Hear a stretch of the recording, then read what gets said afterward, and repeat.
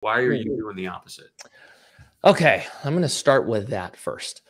So I don't know if this came from skateboarding and it was ingrained in me since I was doing that at a young age, or if this is just a personality trait. But when I was skating, because you were trying to constantly separate yourself from everyone else, you were trying to find new ways to do things that others weren't doing.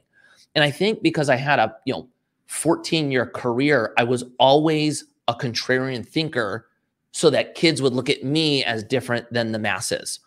When we started the brewery, it was the same exact approach. So at that time, if anybody was into beer in 2011, 12, everything was focused on these like really heavy, high alcohol percentage beers, like double IPAs. You drank one and you were smoked. It felt like you just had dinner and you wanted to go to bed, right?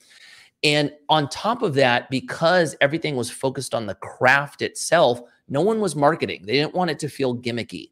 So when we went in, we went, wait a minute. Everyone's doing that. What about the people that don't want to just drink one IPA and go to bed? What about ones that want a little bit easier of something to drink, a more sessionable beer? And people looked at us like we were nuts, right?